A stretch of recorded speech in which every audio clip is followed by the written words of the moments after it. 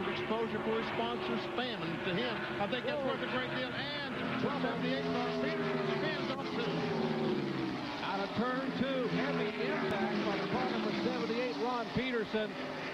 And that has been one of the trouble spots, and they are side by side. Back to the caution flag. Schrader right side of your screen. Wallace left, and Schrader will win the dash to the caution. Now the 96 car is a little bit closer to the 33 car, and right now just 12 more laps to go before the end of the race. Can they get the racetrack clean? See the safety workers running down to Peterson, asking if he's okay. That's Ron Peterson's Chevrolet. That has been one of the trouble spots today. Heavy impact on the driver. The car looped around, the back of the car taking the brunt of the impact. Safety crews are there immediately to help extricate the driver.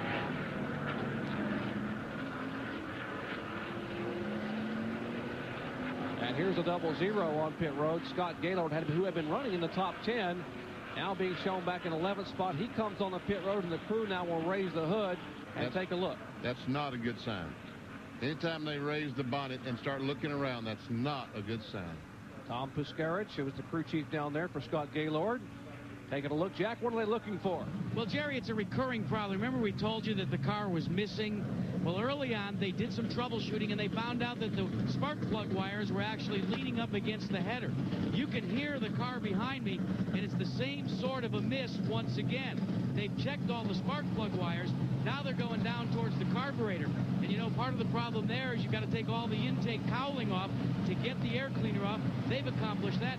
They're now going to check the distributor and also each and every one of the plug wires. But they've got an electrical problem. He's gone down a lap. And we heard him turn the engine off as the field goes by, putting Scott Gaylord down the lap. Gaylord had such a great run. 5th overall in the point standings. There's the action, the extrication taking place. We'll show you what happened here to bring out the caution flag. Well, the crash is already in progress. What might have caused this thing to begin with, have no idea, because there's no cars behind him. It looks like it was maybe just long. Oh, here comes other cars, but a long time before those other cars came along, kind of like he just lost the control of the car. Yeah, he was in a dead space all by himself. The other pack was pretty good space in front of him, and those guys were behind him. And you know, that has been a trouble spot in Winston Cup practice. It's been a trouble spot. It has in the IROC series, and now in this series also.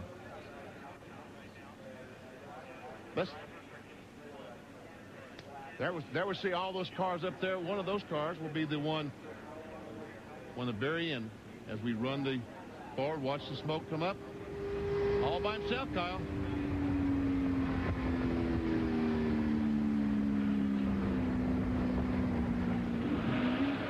All the way down to the grass to try to